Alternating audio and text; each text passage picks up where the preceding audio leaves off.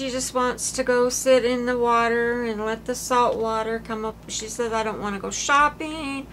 I just want to stay in a bed and breakfast and get to the beach and lay in the water. And I hope she has beautiful weather and a wonderful fun time. She deserves it. Okay, we're going to our third flower. And this one,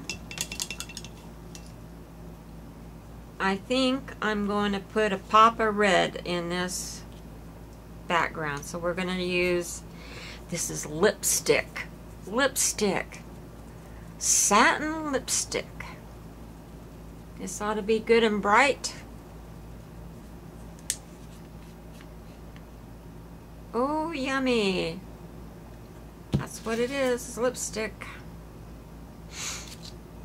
Get my brush.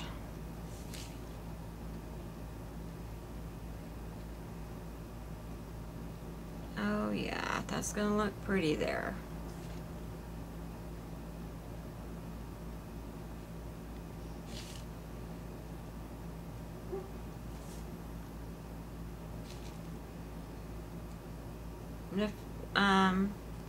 Friend that was cleaning out my yard, helping me clean out the yard, I guess she got into some, I didn't know I had poison ivy, but I guess she got into this poison ivy and she's all broke out all over her legs.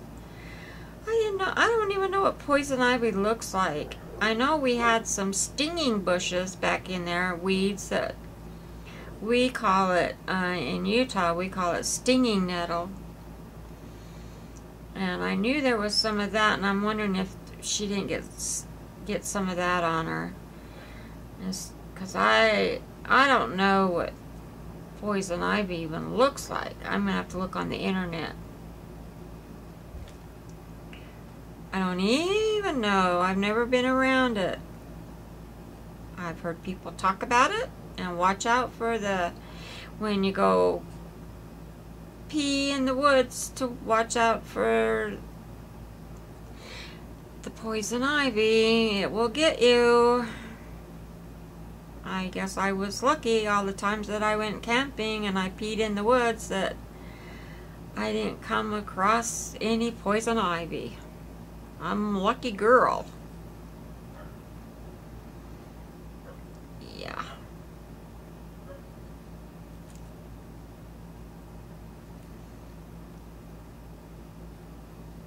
So, this looks pretty. This red on here. Liking it. And I will probably do some doodles on this before it's all done and said off camera when I'm just sitting here watching YouTube videos or whatever. I'll probably sit here and doodle some pens or something on it, but for right now I'm just getting paint down on it and making it look pretty. And yeah, I'm liking it. And I'll make a book. This will be my cover for my book.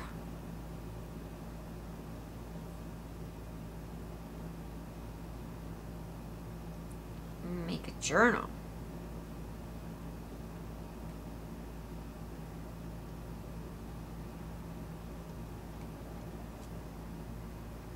I'm liking this kind of painting because I don't get my fingers in it so much.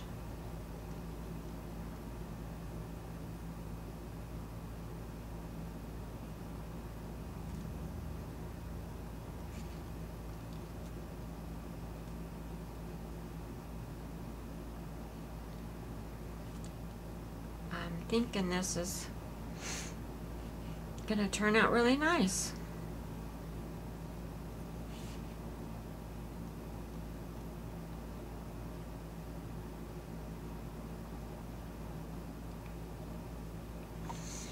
So, there's our outside of our flowers.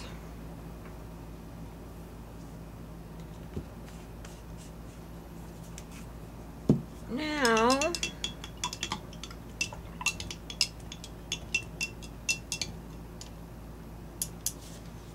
I'm gonna take the end of my paintbrush, the bottom of it, and this is called, I think it's called Cannonball. It's got, the writing is so small and it's got a nick in the paper, so I can't read it.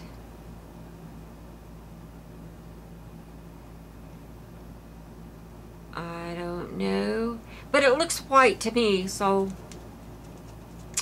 that's what I'm putting down, is some white in the center of these flowers. I'm just gonna dip it in here and go boink.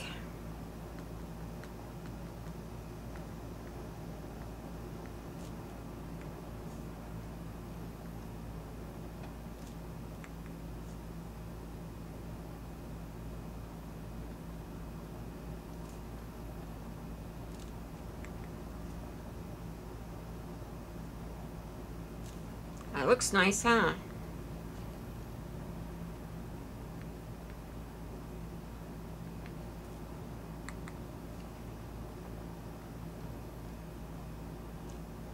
That's easy to do.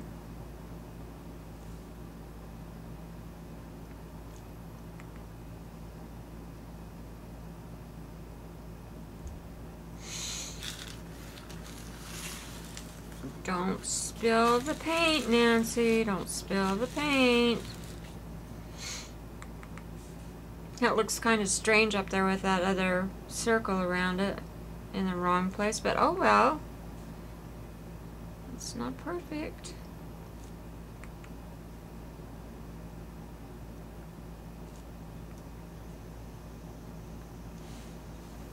Can you see what I'm doing?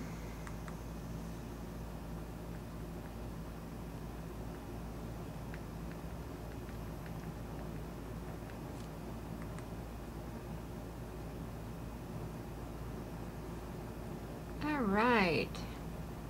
Okay, I'm going to let all this dry.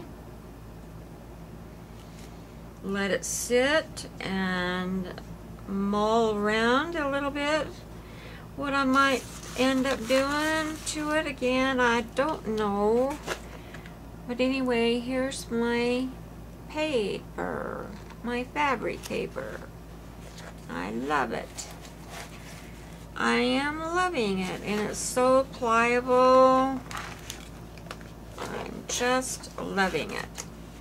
So, if you have never made fabric paper, give this a try, because it's really fun and it really turns out interesting, to say the least. And it's a lot of fun, and yeah. So, okay, I'm gonna go for now, and if I do any more to this, I'll bring it back on and show it to you. So thanks for watching, and go check out the hashtag, because y'all want to get in on that hashtag.